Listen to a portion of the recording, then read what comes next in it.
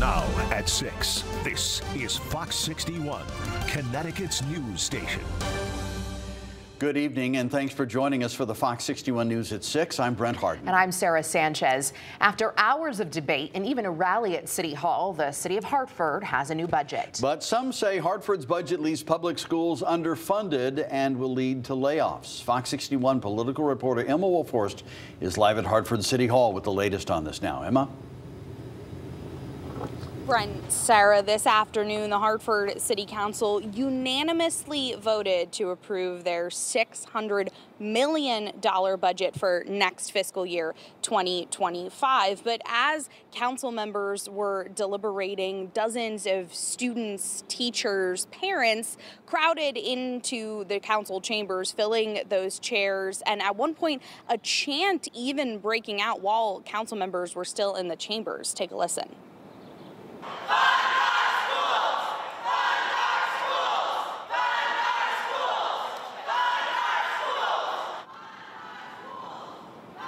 They say this budget leaves Hartford Public Schools with a $31.5 million shortfall. The superintendent announced last month there will be nearly 400 layoffs district-wide to compensate for the budget cuts. The schools are pointing to the end of federal pandemic-era funding and what they say is also years of underfunding from the city for the situation they now face. Hartford Mayor Aruna Narulampalam says he appreciates the collaboration from this council, speaking shortly after the budget was passed this afternoon. But he and members of the city council acknowledge that this budget is not everything everyone wanted. We've said from the beginning that's not a silver bullet. It doesn't do enough. We've done, we've cut to stone in our budget and done what we can from the city side, but we're going to continue working with our school district. We're going to continue working with our new Board of Ed, who will be hopefully seated soon, and with the superintendent and with state leaders to try to find a long-term solution to our schools. We'd all love to write a check that is much larger, and we don't have those funds, and we're going to be responsible. We are not going to make the mistakes that we've criticized other entities for making. We're going to be responsible with our budget and try to put forward reasonable solutions. Now, an additional $10.5 million from the state and a little bit from the city was added to Hartford's education budget back in the beginning of May, a few weeks ago. But school officials say even with that bump, Hartford Public Schools still face the worst budget cuts they've seen in at least 20 years. Now, the mayor does say that going forward, he hopes and plans the city will work with private partners as well as the state to try and supplement the funding that schools here in Hartford need. Live at Hartford City Hall, Emma Wolforst, Fox 61, Connecticut's news station. Thank you, Emma. We now know the name of the man killed in a shooting in broad daylight in New Haven yesterday. Peter Arroyo was found shot multiple times in the area of Woolcut and Ferry Streets. Police say he died at the hospital. If you have any information on the shooting, you're being encouraged to contact police. All tips can be made anonymously. The shelter in place in the Webster Court area of Newington has been lifted now. Our crew there this afternoon saw a heavy SWAT and police presence. Police say someone violated a protective order, and that person is now in custody. Information is still limited at this time. We'll bring it to you on air and online as soon as we learn more.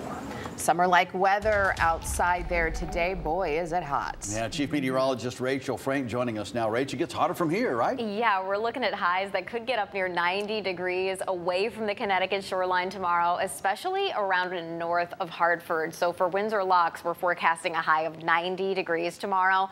I don't think we end up breaking the record or tying the record, but we're within record territory. And for Bridgeport, for the Connecticut shoreline, it's also a warmer day, but I don't think we get anywhere near this record that was set back a few years ago in 2021 when it was 88 degrees. But still, upper 70s for the beaches is, I don't know, a beach day for me if I had the day off.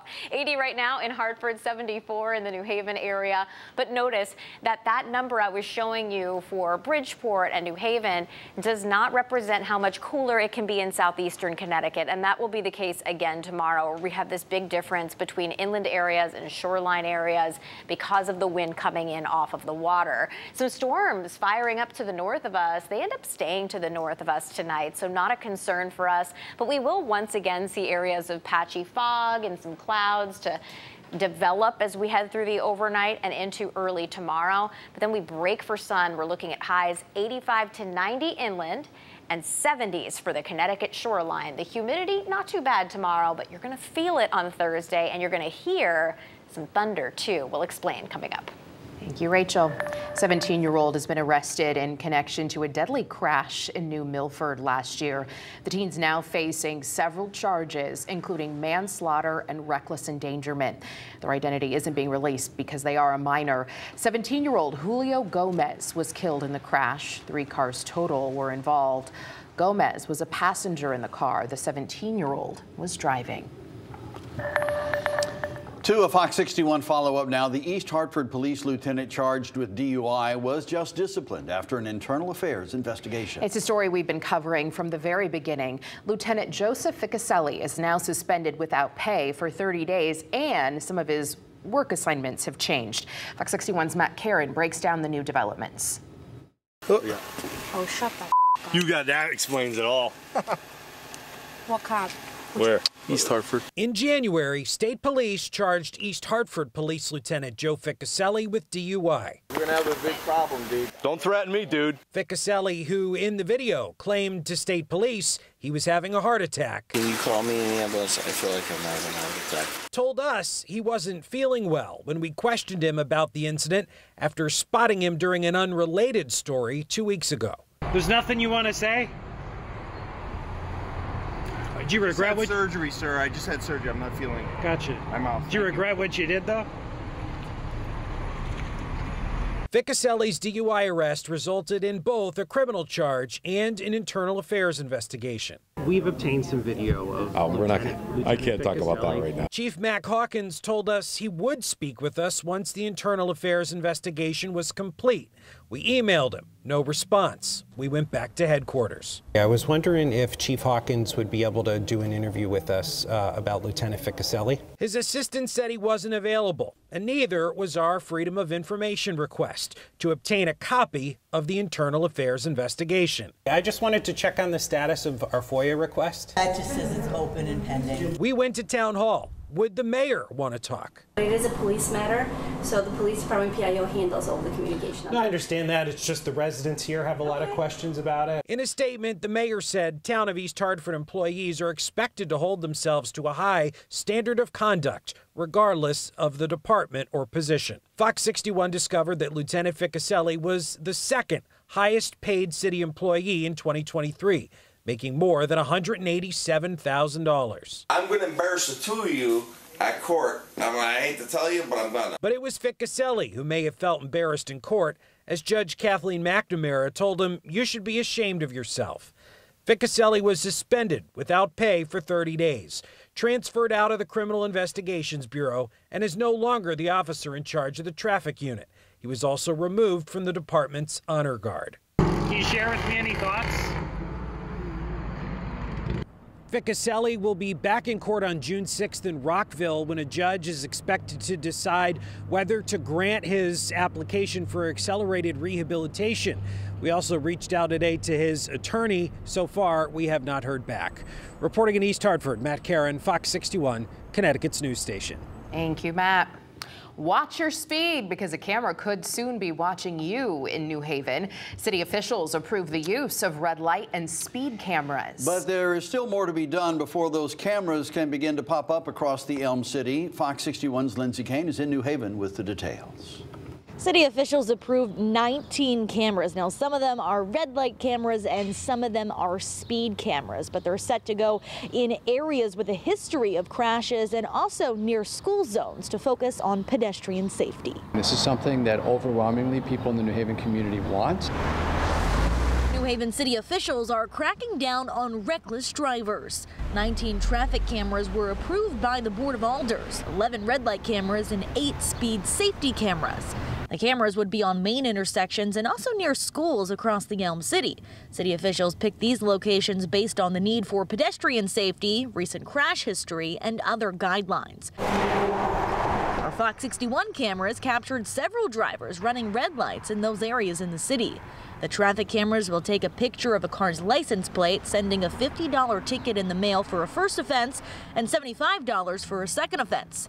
Mayor Justin Elliker says New Haven wants to be one of the first communities to put these cameras in action after the state approved the use of the technology last summer. There's a reason that so many people in New Haven are calling for more cameras, more speed humps, more traffic enforcement. That's because people drive very, very dangerously in the city. We just saw an incident over the weekend where the motorist died because it appears that they were drag racing on Foxton Boulevard. The use of cameras has been argued by the NAACP. It says it disproportionately impacts black and brown neighborhoods. Mayor Elliker says the city is encouraging every community to adopt similar policies to keep roads safe.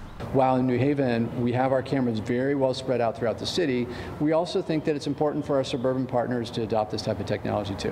While the city approved these plans for these cameras, the state still needs to weigh in. The Department of Transportation has to approve this plan before the cameras go into effect. Mayor Justin Elliker says he's hopeful that they'll be up and running for the start of the 2025 fiscal year.